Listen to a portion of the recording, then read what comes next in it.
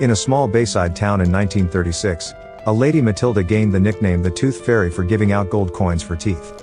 One night a house fire left her horribly disfigured and extremely sensitive to light.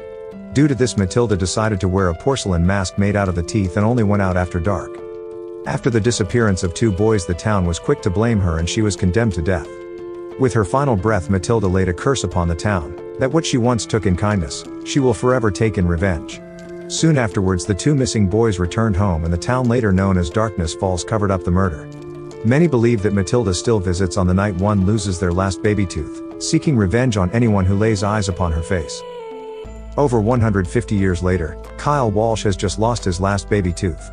That night before going to sleep, Kyle's mom tucks him into bed before he hops out and hears a noise at the window.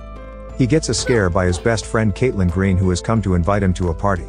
He turns down the invite but asks her to the school dance, which she accepts and gives Kyle his first kiss. She leaves and jokes that the Tooth Fairy will take you away forever if you peek at her. Kyle is woken by a shriek in the middle of the night, but finds the room empty and lays back down with a flashlight to protect him.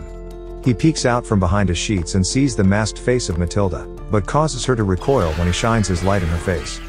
Kyle's scream wakes his mother, who finds him hiding in the bathroom but assures him that there is nothing to be afraid of. She investigates the bedroom against her son's wishes and is brutally killed by Matilda's vengeful spirit.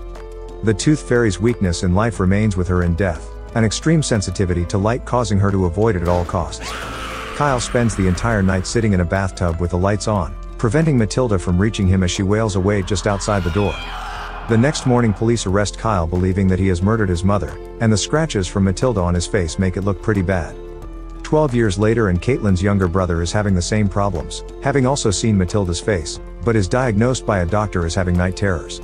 For the past 3 weeks he hasn't slept with the lights off, and when he does he is being hunted by Matilda. Kyle now carries a bag of flashlights with him at all times in fear of Matilda's return. He left Darkness Falls and now suffers depression, when he suddenly gets a call from his old friend Caitlin, who he hasn't spoken to ever since that night. She asks him to help Michael get over his fear of the dark, as she assumes he would have done, but Kyle never did. Kyle returns to his childhood town and tries to convince Michael that there is nothing to be afraid of, but soon realizes that Michael isn't crazy and has seen Matilda as well. Michael tells Kyle that it would be easier to turn off all the lights and just let her take him, something Kyle has been thinking about for years. Caitlin walks in and the 2 friends begin to catch up, until she shows him Michael's collection of Matilda's sketches and freaks Kyle out. He tells her it was a mistake to come and that he doesn't know how to help her, but runs into an old friend from school named Larry on the way out.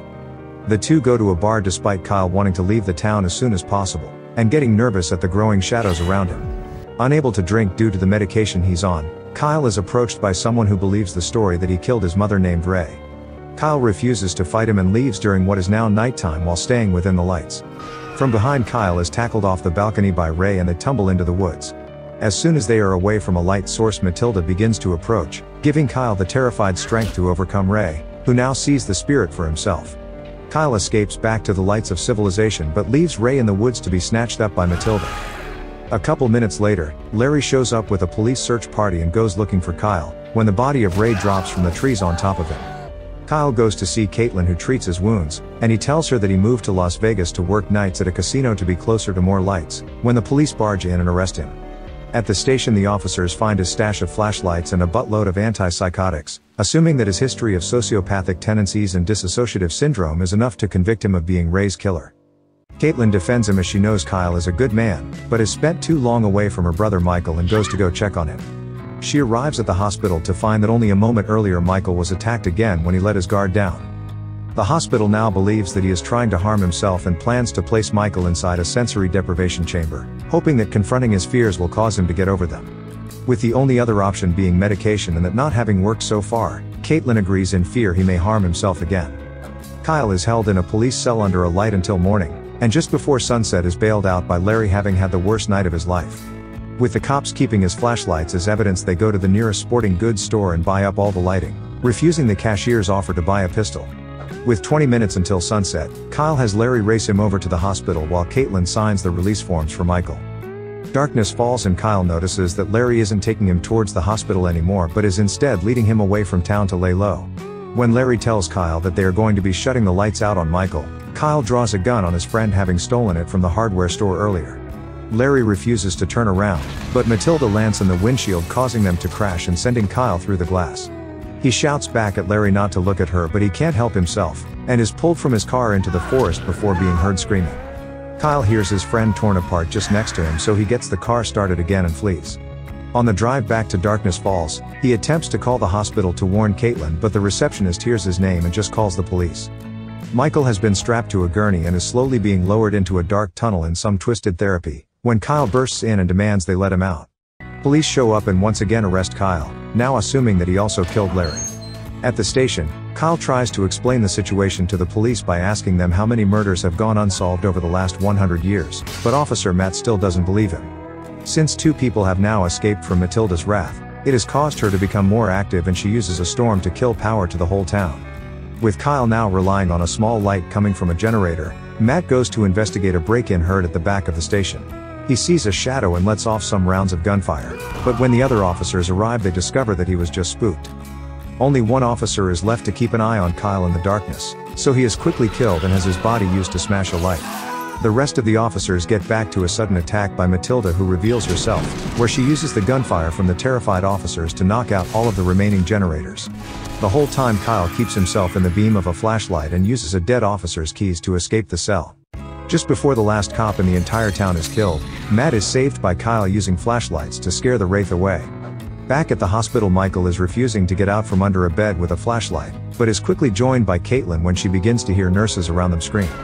Matilda flips the bed over and chases the 2 down a hallway, only being held back by their flashlights. The spirit startles Caitlin, causing her to drop her light, then slowly flies up to her and Michael, about to get her revenge. Just then they are pulled into an elevator by Kyle, who knocks Matilda back with a flare to the face. Before they reach the bottom, Matilda flies straight into the top of the elevator, destroying it and smashing part of her porcelain mask. They continue to use flares and the hospital's low generated lighting to escape off the elevator and join a group of doctors and nurses, who have also seen her face. When half the lights go out, one of the nurses is snatched up from the shadow, and when they attempt to make a jump down a dark staircase, the other is as well.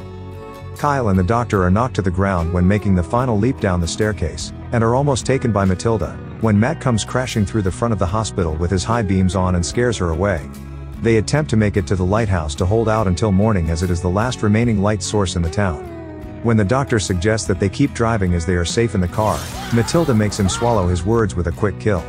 She then begins to smash the vehicle from the outside until Caitlin shines a torch in her face. They make it inside the lighthouse but find that the fuel line isn't making it to the generator, so Kyle and Matt take the lanterns and search to find a leak in the hose.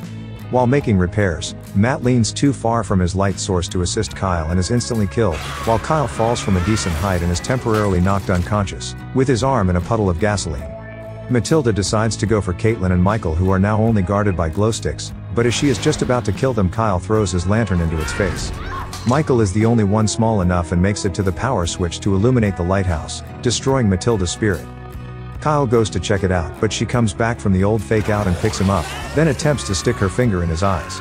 He manages to knock her mask off, revealing the burnt flesh, and as the lighthouse continues to weaken her, Kyle sticks his flammable soaked arm in the lighthouse heat source, setting his hand on fire and walloping her in the face.